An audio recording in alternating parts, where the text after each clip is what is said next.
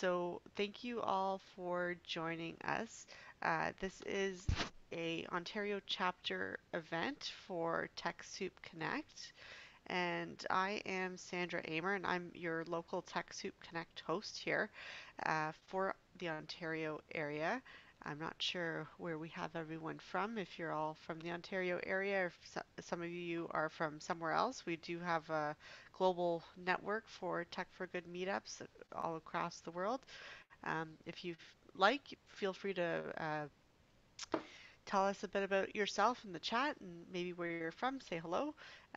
We are a nonprofit that help other nonprofits to get, implement, and use tech effectively. So hopefully that's why you're here today. And a little bit about our community values. We welcome everyone and we always put our community first. So we're all here to support each other and to grow stronger nonprofits. And we use technology as one of our tools to be able to do that. And I love to have people participate. And I know it's a little bit difficult when we're online, but I love to hear from you if you have any feedback on these events, if there's anything specific you'd like me to try to find, or if you have something you would like to present on or participate with, please let me know. And obviously, we love to treat each other with kindness and respect. And we have Boran Zaza here, or Boran from you're the communication director at Orchestras Canada. Welcome. Nice to meet you. And I see we have Catherine here as well, and I'm sure a few other people will trickle in as we continue. So at TechSoup Connect, we need your help. We're always looking for people to produce events or uh, take care of marketing. We don't really take too many notes in this kind of webinar environment, but anyone who's interested in helping plan an event, like I mentioned, please reach out to me. I'd be happy to hear about that. Let me just get my notes open here. There we go. Okay, so a little bit more about TechSoup for any of you who may be new to TechSoup. We help connect, TechSoup helps connect you with donated and discounted products, and there's a whole bunch of items that they can help you source and get at a discounted rate, including software, hardware, projectors, hotspots, and also refurbished hardware. Lots of great things for you there. And these are just a few of the examples of the uh, some of the vendors and service providers that TechSoup works with that you can get discounted items from. And a great comparison. So if you are with TechSoup and a nonprofit, this is a comparison if you were a nonprofit with 10 staff members as to the savings you can actually see by using TechSoup for, in this case, this kind of suite that they've put together as an example. And as you can see, that's a significant cost savings for a yearly subscription fee. If you need additional tech help, there is a forum on TechSoup.org where you can ask questions and look for answers for anything related to nonprofit tech that can help you build a better organization. So feel free to check that out at forums.techsoup.org. And as you probably I'm not sure if you came across this event through Meetup or through our new event platform, but all of our events are listed on events.techsoup.org. And this event here is being hosted by myself for the Ontario chapter, but there are several other chapters out there as well that are also doing other virtual events that you may want to go and check out. And moving along, so this event today is brought to you by me at All About Systems, and I'll talk a bit more about what I do a little bit later. And our agenda for today, so you're all here today to see my presentation on capturing information in the cloud. So we're going to be looking at Google Forms and how you can create better forms and capture data so that you can use it. Hi, Eli.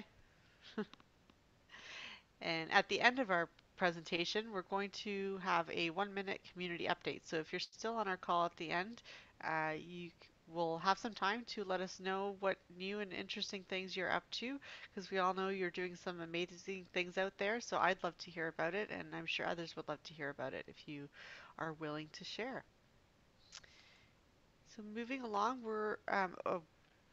before we get to today's event, our next upcoming event is currently scheduled for October, although I have a feeling we'll probably plug in a few more events between now and then. But this is what we have on the calendar right now. I'm presenting this one as well to help you learn how to create a virtual onboarding program using free tools. It's something that I've been working with lately, so I thought it would be great to share with you guys as well. And I think we've already seen the slide, so I'm going to switch over to our presentation. Okay. Can you guys still see my my slides? You should see, it's loading. You should see Google Forms slide now, capturing data in the cloud. Hopefully that's good. Hi, Eli. All right. So we're going to talk about Google Forms and capturing data in the cloud. So I'll turn off my camera so you can see the slides better, I think. Um, and I will try to keep it. Oh, did I lose my slides? Where did it go? We've got some fabulous pool background. Yeah, that's my winter vacation spot. All right. Hopefully you see it now. We're on our objective. Okay. 1 second. I have to switch. There we go. Okay. All these boxes I need to rearrange. 1 second. Yes, you're my cheerleader, Eli. I love that. All right, so today we're going to be learning some tips and tricks on how to use Google Forms effectively to collect responses and data and information in the cloud. And many of the tips that you're going to learn here today could be applied to other forms and collection tools as well. But we will be doing a specific look at Google Forms and how to actually use it. So this is our agenda for today uh, to cover. So we'll look and learn a bit about Google Forms and some tips on how to create good forms, and we will then jump into Google Forms and start creating some forms and learning about how to collect responses, and as well as some of the advanced features that are available with Google Forms. And then we'll wrap it up with some resources and any questions you may have, and we will try to squeeze in some community updates there as well at the end for you guys to share what you guys have been working on. So let's get started with Google Forms. A little bit about Google Forms. It's a survey administration software that is included in the Google software suite. So in Google with Google Workspace or what was previously known as G Suite. Uh, and it's also available as part of the free Google offering. So if you have a free @Gmail account, you can also create your own Google Forms through there as well. It basically allows you to collect information from users through surveys, and that collected information is automatically entered into a spreadsheet on Google Sheets so that you can then use that information in other ways for whatever you need. Some of the benefits are really that it is a great way to get answers fast, either from um, your donors, your volunteers, whoever you need to get information from. It's a great, quick way to get that information online. And it's also mobile friendly and very responsive, so you're able to use it with any application. You can also customize it with your own, obviously your own questions you can create, and there's a whole bunch of different question types that we'll look at as well. And you can also add images and YouTube videos, or you can get fancy with branching uh, your questions and using skip logic to kind of skip over questions if you need to with different streams. And finally, you can also share your responses and get them in a very neat and automated way through the forms so that you can get real-time responses into information like charts, for example, or you can view it all in sheets as well. Okay, so as I mentioned, you can use Google Forms through your free at Gmail Google account, or you can use it through a Google Workspace account. So the difference with Google Workspace is it's usually a subscription service. However, Google for Nonprofits gets you access to Google Workspace for free. So if that's what you're using, then you do have a few added benefits when you're using Google Forms through your free Google for Nonprofits Workspace account. There aren't that many differences, but I did want to point them out just so you're aware. One of the great benefits of having Google Workspace is that um, you can create templates for your own organization. So if it's a form that may need to be tweaked every month, perhaps, and updated, you may want to create a template for your organization so that it can be reused all the time. You can also duplicate existing forms if you need to in order to modify them slightly, but having the templates in one space is easier when you're working with multiple people because then you can all access the same template and not accidentally override that original version. Another benefit or difference between using Google Workspace and a free Gmail account is that you can restrict the form to only be filled out by people within your organization. So if you're creating forms that are only internal. So, perhaps you're doing something like maybe an expense report uh, type of thing that you're using Google Forms for. You can ensure that the form is only accessed by somebody who is in your Google Workspace account. The other difference is if you're using Chromebooks as part of your organization, which is really only applicable to schools, which may not be the case for most nonprofits, but you can turn on a locked mode for Chromebooks um, so that the respondents can't open other tabs. So this would be most likely used if you're using it for tests or quizzes. But those were the only differences really that are there between Google for nonprofits. Uh, yes, Eli, you're right. So if you do restrict it to your own organization, then you won't be able to share it with anyone publicly. That is right. Um, so you do have to be careful, and it would be a very specific use case, I think, in that case. Okay, so with surveys and forms, you really need to be clear as to what information you're collecting in order to make it truly effective. So some forms may need to have a lot of questions, but make sure you really need each of those questions. So you want to ask with every question that you're adding to your form or survey, you want to make sure that it really has value and that you know what you're going to do with the response. So sometimes, you might think to ask a whole whack of questions, but do you really need that information? Adding too many questions will, discourage the person who's filling it out, as well as, you know, probably not have them not give you the correct answers that they want to give because they're just going to get tired of filling out a whole bunch of forms. So be very careful when you're creating your forms so that you only ask what you really need. And the other thing is you really want to ask only one question at a time. So you can, for example, let's say you need to collect somebody's name. Do you really need to ask for first name and last name separately, or do you just need to know somebody's name so that you know how to refer to them as? Um, it, it just helps reduce the number of times that somebody needs to enter in information. So you may just want customer name as opposed to first and last name. And another kind of example as to how to ask one question at a time, and it's really, sorry, my dog's excited.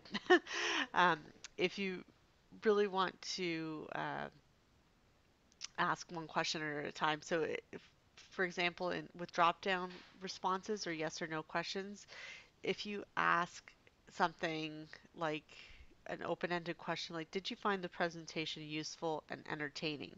That's really actually two questions.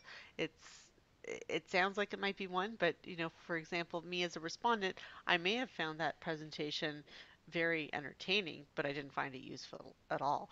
But I won't be able to answer yes or no um, to that question because there's different answers to it. So you want to be careful with how you phrase your question so that you are truly asking only one question so that you can just get that one response.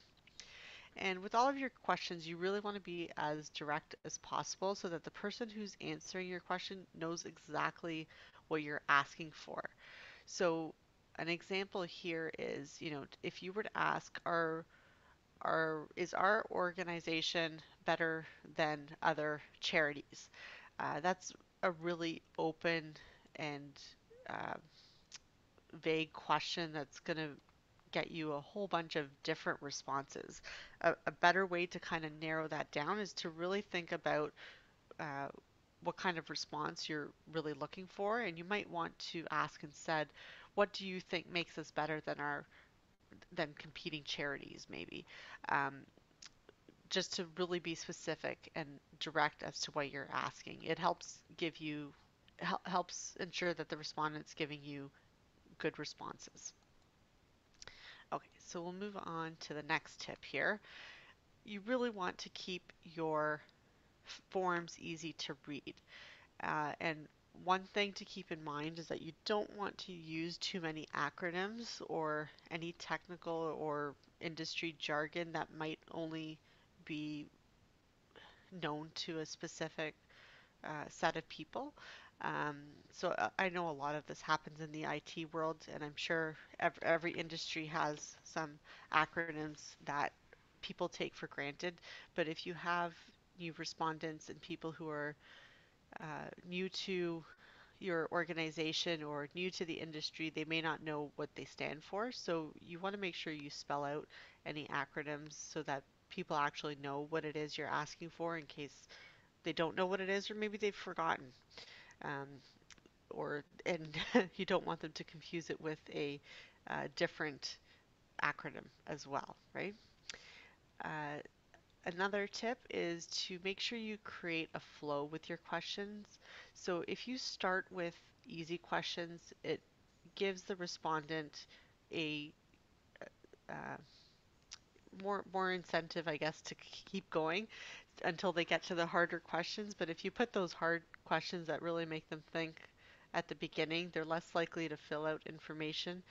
You want to try not to use questions that are too difficult in the first place. You want to make it easy for them to understand. But having a nice flow to your form, so starting with your basic questions, what are your names? What's your name, your email? Um, any demographic data that you may want to collect. Keep those easy questions first and then flow into more thought-provoking questions as you uh, go on. Another tip in order to keep it easy to read is to use sections so that you don't have, 100 questions on the first page of your form because it can be intimidating to somebody who's filling it out to see all those questions and then think, oh, I don't know if I really have time to do all this. So using sections kind of breaks it down and allows them to kind of break their thoughts into smaller chunks the same way you would with the form, right? And the other benefit with sections is that you can also redirect respondents to different sections based on previous questions. So, for example, if you're asking your volunteers, what area would you like, what municipality would you like to volunteer in? And you have a list of cities, and say you have Toronto and Brampton and Ottawa, whatever cities you may have, um, and you need to collect additional information only if they respond to with Toronto as an option. You can then direct anybody who responds to with the answer Toronto to that question to a specific set of sub questions without needing everybody else to also go through those questions when it's not relevant to them at all. So having that form designed in a useful way and using sections in that way will create a nice flow so that your um, respondents will find it easy to fill out. Okay. Another tip I have when creating forms is to think about the answers when you phrase the questions. And we touched a bit on this earlier. You want to keep the end in mind when you're creating your forms. So read the question and the possible answers that you've provided, especially if you're using multiple choice, um, or think about open-ended answers. So read it multiple times and try to think if there's different ways to interpret the question or to see if you're leading the respondent to answer the question in a certain way. So an example of that may be, if there's a question of, do you agree with half the population that winter is the worst season?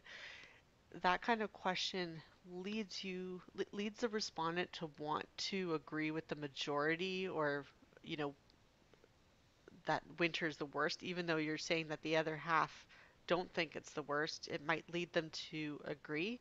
So, a better way to phrase that question would be to possibly word it as a multiple choice and say, which season do you think is the worst? And then list each season so that they would have to make the selection.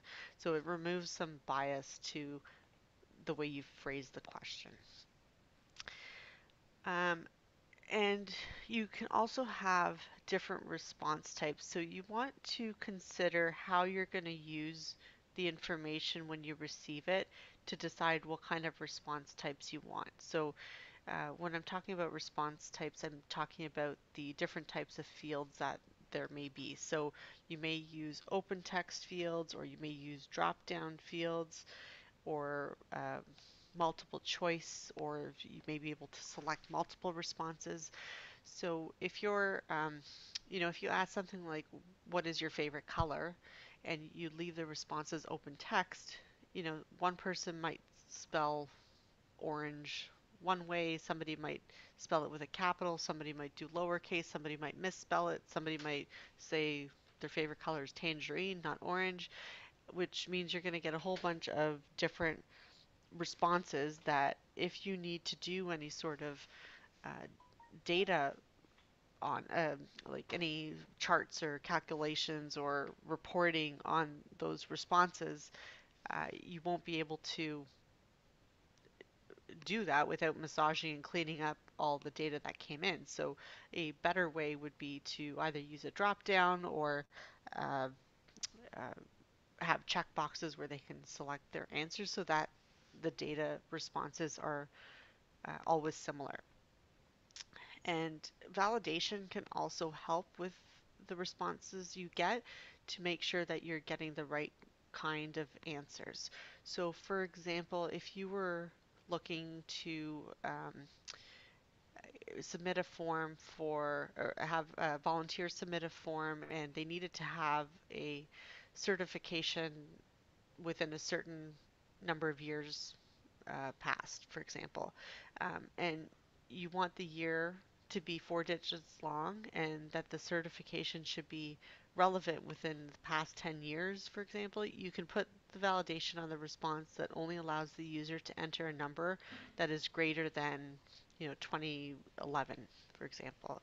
So that'll eliminate any responses where somebody may only enter the last 2 digits of the year because they're forced to enter the four, and then it helps you validate that text and or that number, and you can use that for reporting as well. And there's a whole bunch of different types of validation as well. You can even validate that the text response is an email address, for example, and a whole bunch of different validations. But validation is really useful to make sure you get the information you want.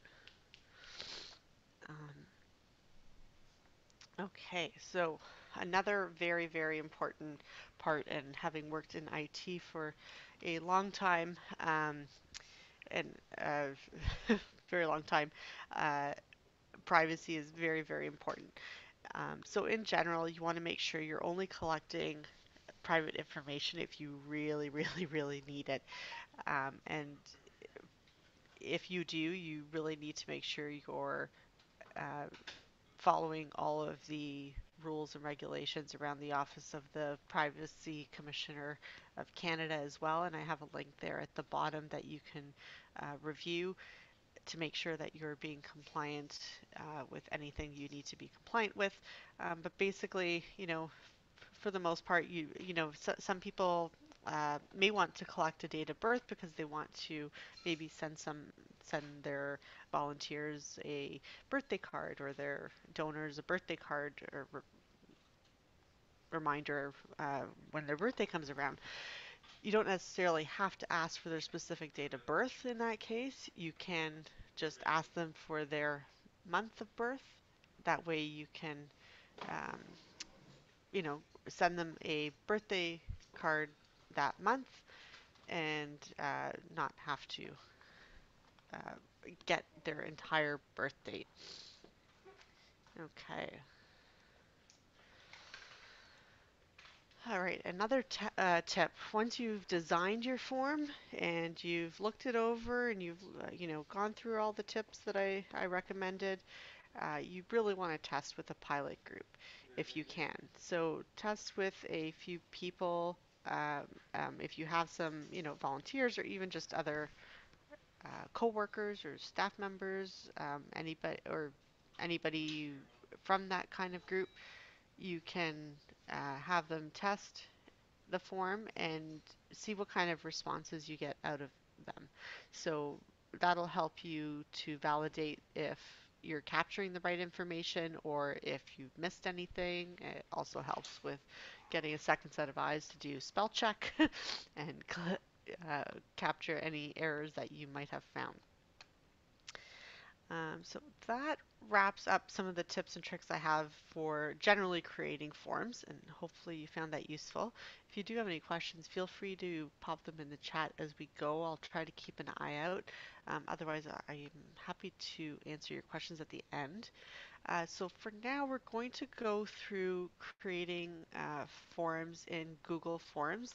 I am not 100% sure if we'll have time to do a live demo, but everything I have on the slides here are screenshots from Google Forms. So you should be able to, uh, get enough information here that you need in order to uh, have a good understanding of Google Forms. And I will try to sneak some live demo in at the end if I can.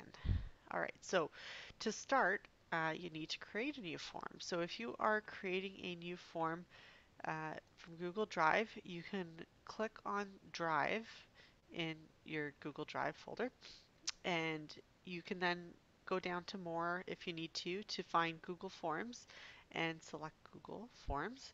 You can also select or create new forms by going to your Google Launchpad and selecting Google Forms from there as well. So you have two different options when you're creating a new form. You can use a template if you have one. So if you can see there, you see Toronto Area Chapter 1, it says Parent. Um, you can click on that side to get any of your organization's templates that you've saved, or there's a whole bunch of templates that Google has made available under the General tab. So these are a few of the different ones that they have. If you need an idea of where to start with or how to lay something out, this is a great place to start. Once you create a new form, you'll have a basic form with just the one question, and it'll say untitled form, and this is kind of where you start.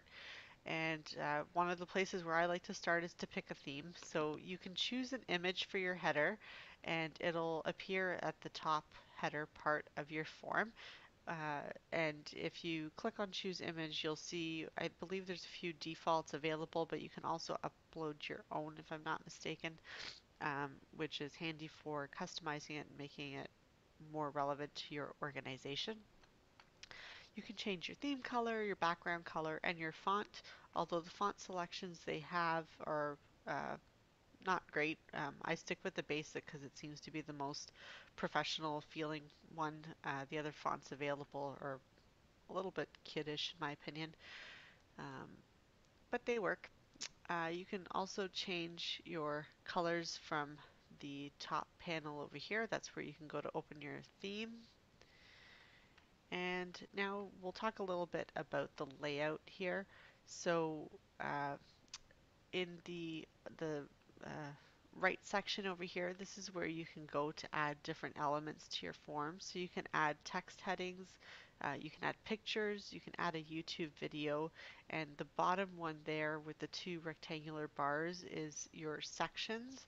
So this is what you would use to break up your form so that you only show a few questions at a time on each page, and you would scroll through each section if you needed to um, break up your form a bit. So what we were talking about before, if you know, if you wanted to split it out so that somebody who responded Toronto goes to a different section, this is where you would make that break between all the questions. And that's the one I will try to show you if we have time at the end. When you are adding questions to your form, you have a whole bunch of different types of fields that you can add to your form. So your short answer field is for a short uh, line of text, and your paragraph will allow you to add more text, like a paragraph. Multiple choice is useful when you want the user to select only one of many options and see all the options at the same time. Checkboxes are useful when you want your respondent to be able to select multiple responses at the same time. Drop-down field is very similar to the multiple choice in the way that you're going to get a response, but it just displays differently. So you can only select one as well, but you only see one at a time unless you open the drop-down field. File upload is also another option that you can add to your form. So this might be handy if maybe you're using the form to um, collect, maybe you're recruiting staff and you're using it as a recruitment intake form or a onboarding form where you want the user to upload maybe a policy statement they've signed, or maybe you want somebody to upload their resume or cover letter.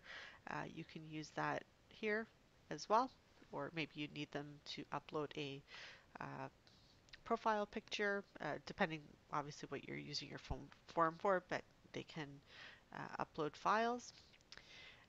Scales and grids are a way to um, capture a kind of a range of data. So I think we've all kind of seen the linear one where, uh, on the far left side is something you don't agree with, and the far right side is something you highly agree with, and you can pick your answer based on a scale of information. Uh, so that's useful for ranking information. And the multiple choice grid is similar to the linear scale, but you can add multiple items at once uh, in one grid as opposed to having to repeat the linear scale each time. And the checkbox grid is similar, but obviously you can make multiple choices per line instead of just one, which is what you would have with the multiple choice. And the other two types are the date field and the time field. Um, Somebody's asking here about the file upload. Does the user need to have a Google account? I've had that problem before and had to use a third party. And I believe you're correct. I believe you do need to have a Google account in order to upload a file. Um, I'm pretty sure you're correct on that. So yes, you may, and I know the same is true with other some other apps as well. I'm pretty sure Microsoft Forms has the same issue, or it could be an organizational setting. I can look into that and double check for you, but I am pretty sure that with Google you do need to have um, a Google account in order to upload. Okay, so those are the different questions that you can add to your form. Oh, yes, sorry. I was just looking at my notes again.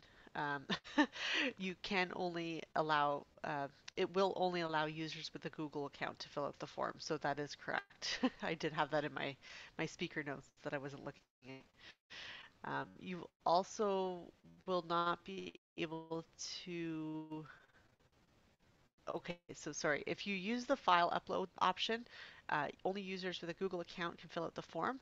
You also will not be able to embed the form. So if you were planning to embed the form on um, on your website, for example, as opposed to using it through a link, you won't be able to embed it. And if you do use the file upload option and sharing via link, it will save the files to a folder on your Google Drive. So hopefully that helps. Form facade. Okay, cool. All right, so let's move along here. Oh, so sorry, that is the plus button that you would click on get to add these additional fields.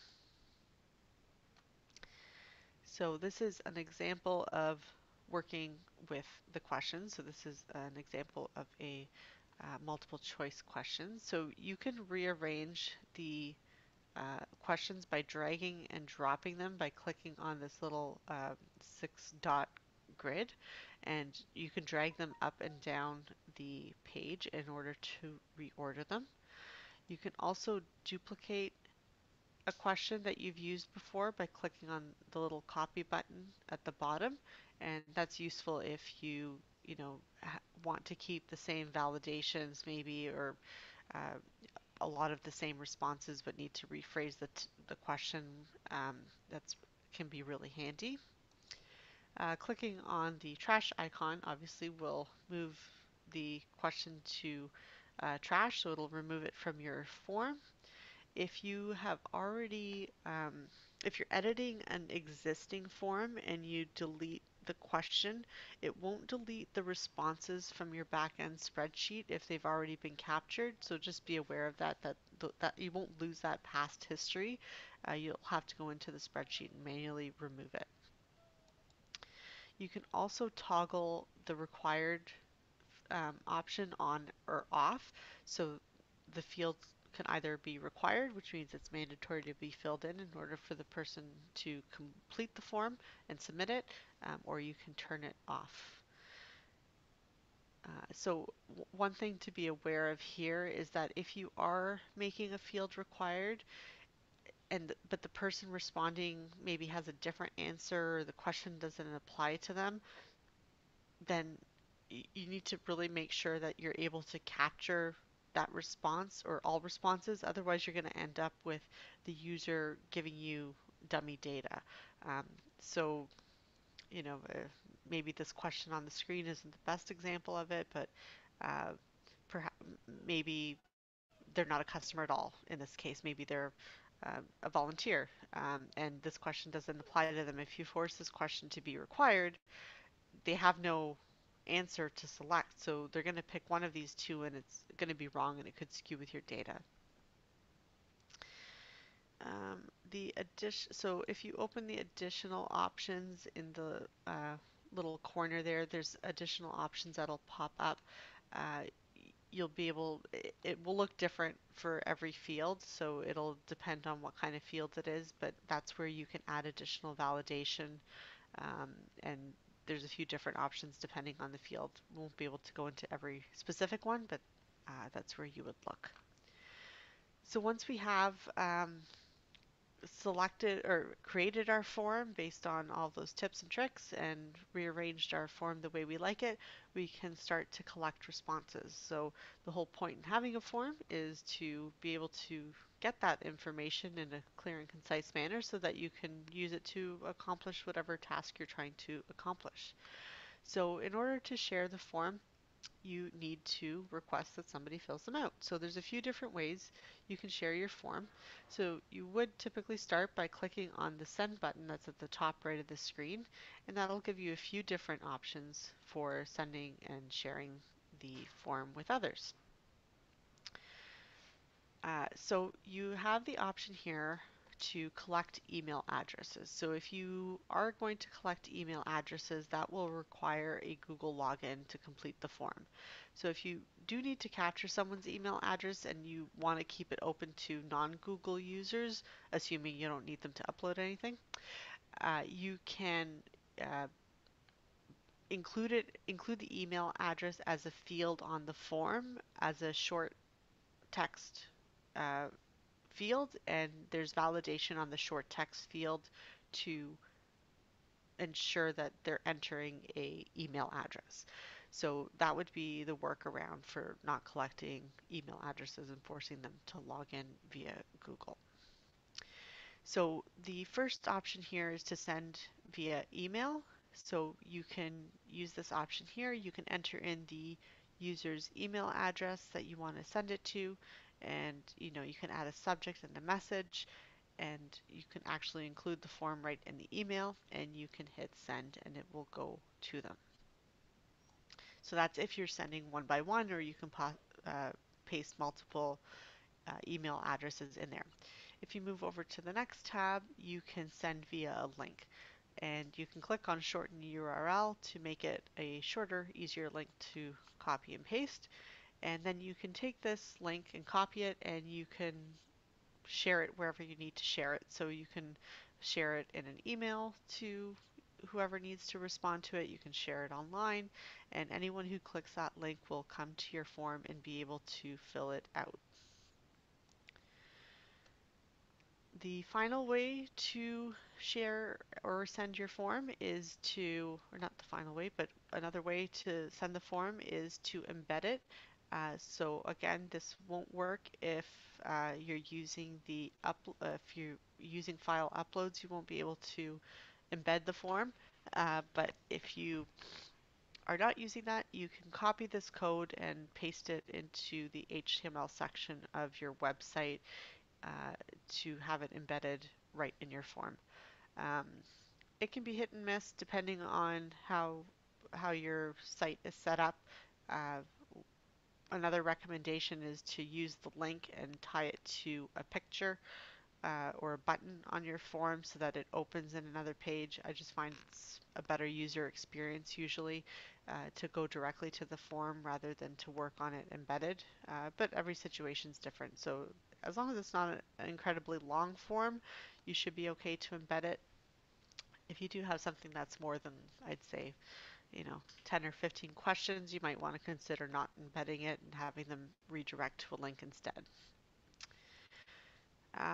The other option you have for sending is to share directly to Facebook or Twitter. So if you click these buttons, you'll be able to share your form directly to Facebook and Twitter. A little box will pop up and allow you to uh, post directly to Facebook and Twitter. Next is your responses. So these um, at the very top of the page, you'll see questions and responses. So if you click on the responses tab, this is where you'll see uh, all of your responses that come in. And let me just keep moving here. Oh, sorry. I think I meant to do this in a live demo, so we'll see if we can get there. But in the top right of that screen there, you'll see a little spreadsheet icon, the little green spreadsheet icon. If you click on that, that will open the Google Sheet that's directly related to this form, and you'll see all of your responses in a spreadsheet form. So there'll be a column for each question, and all the responses will show up in the form under there as well. And if you decide you need to turn off the form, so you don't want to accept any more responses, you can use that toggle button to turn it on or off under accepting responses.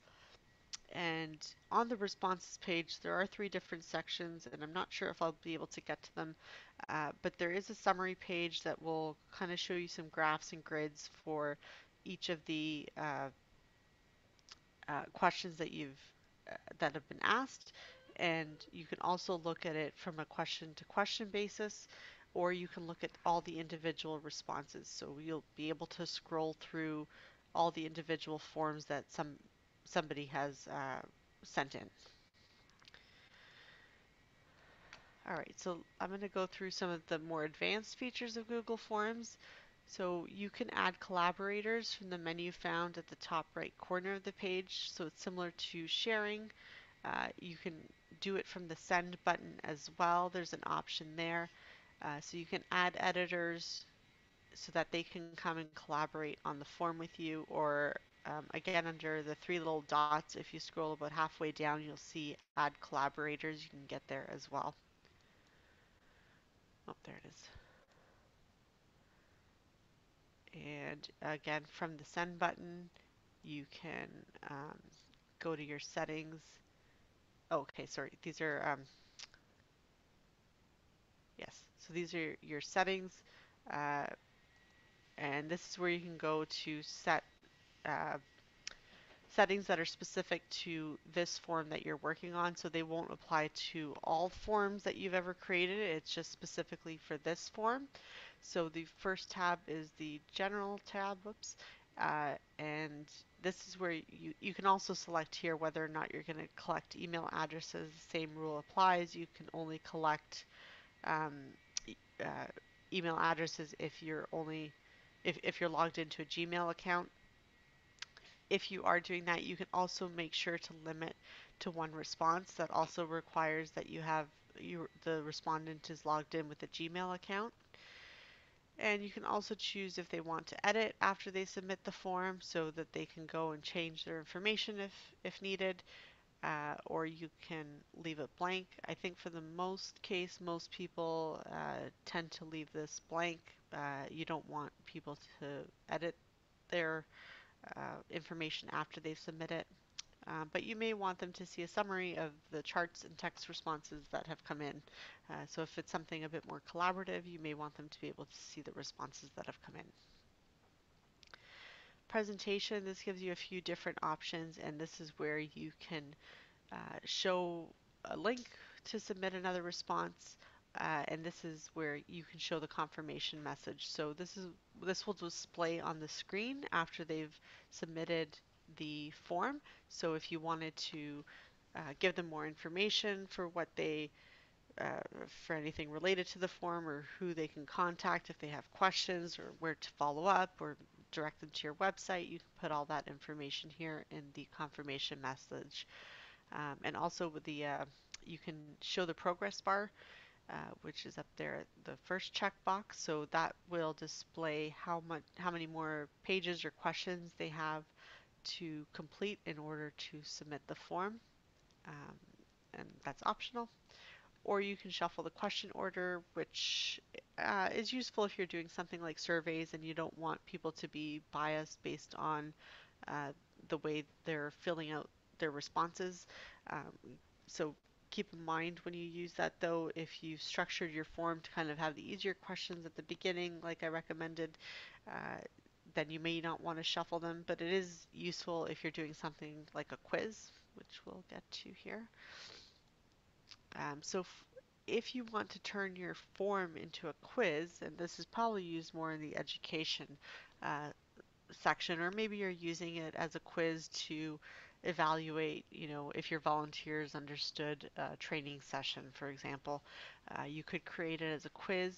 So you can then assign, if you mark this as a quiz and you go back to your form, the questions will have additional fields to them. So in the back end, when you're designing your form, they'll have additional settings where you can define what the grades are for each question and what the values are, so that it will be able to score it for you. Quizzes are a little bit more detailed, so I'm not going to go into it too much, seeing as we have 8 minutes left.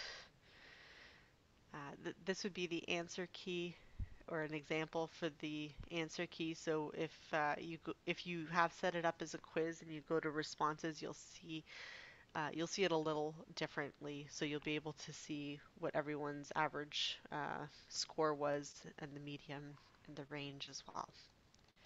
Whoops, sorry. So I was going to try to do a demo, but I don't think I have enough time. So I'm going to wrap this up and see if I have any questions. And if there's something you want me to show, I can definitely open it up and show you. One thing I wanted to mention is the power of using something like Google Forms is really what you can do with it after the fact. It's great that it's a great and easy way to collect data and information uh, at the outset for whatever you need, but being able to take that information and use it somewhere else is really what makes it powerful. So Zapier is a automation tool that can really expand your use of Google Forms.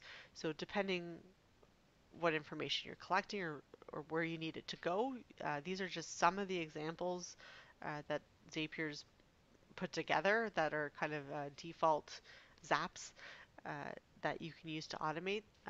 So for example, if somebody submits a Google form, you can create a Trello card if you use Trello, or Asana if you use Asana.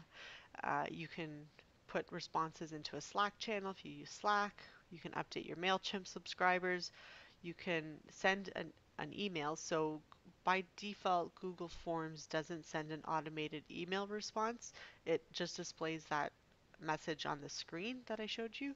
But if you wanted an email to go to that respondent automatically, you can set up Zapier and have it send an email through your Gmail account for any form submissions. And you can take information that they submitted in the form and include it in the email as well. So if you wanted to send their responses back to them to validate what they've done, or you can even use it as a 2 or 3 step app if you wanted to take their submission, do some calculations on it or do something to it and then send it back.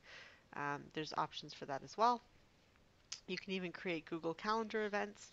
So if they're, maybe submitting a request for a meeting date or an interview date or something, or a due date maybe, you can use that as well.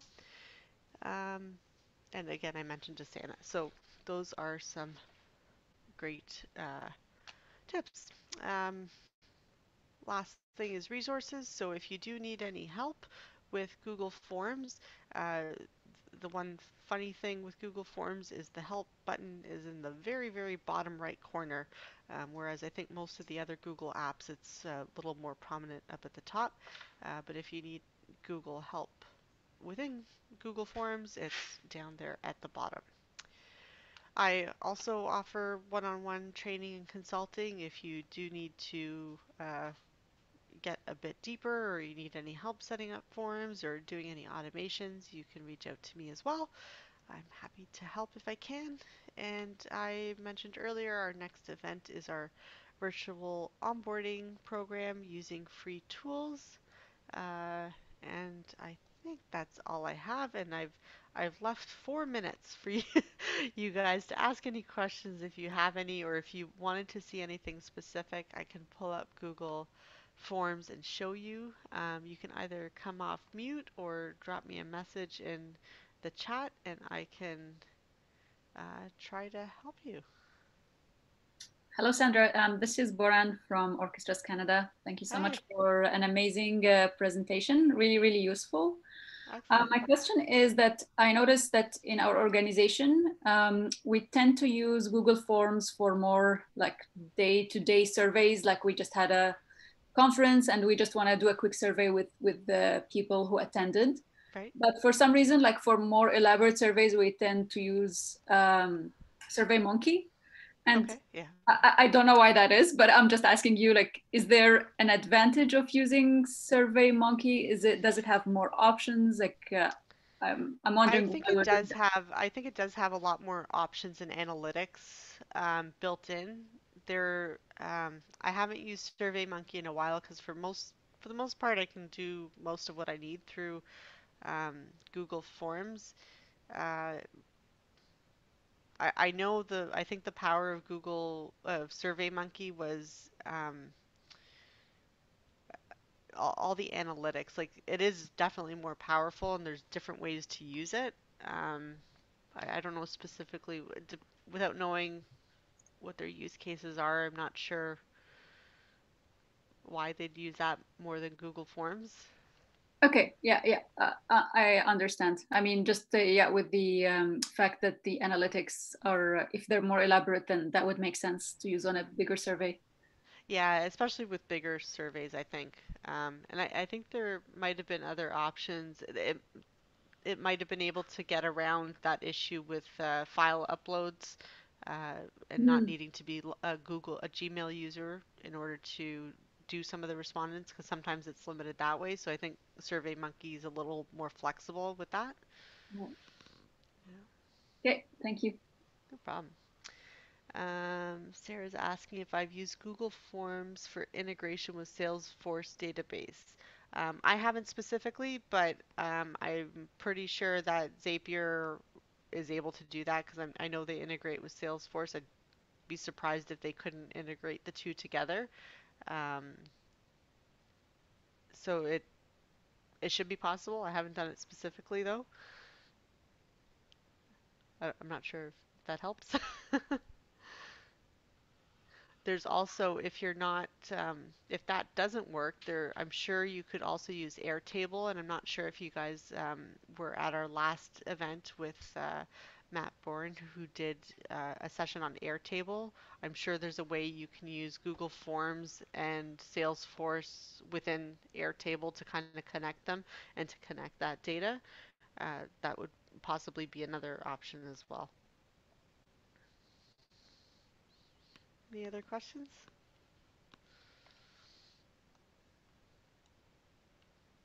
Yeah, it's called Airtable. If you look back on our events, on our on our chapter page on events.techsoup.org, and look for the Airtable event that just happened, I want to say 2 weeks ago, you'll get more information about Airtable as well. It was a great session for anybody um, that missed it. Excellent. Well, we're at 1 o'clock, so if you do have any other questions or feedback or anything you want to chat about, you can reach me at sandra@allaboutsystems.ca, and or through the event page. I think you can get me there as well. So thank you, everybody. Have a great rest of your day.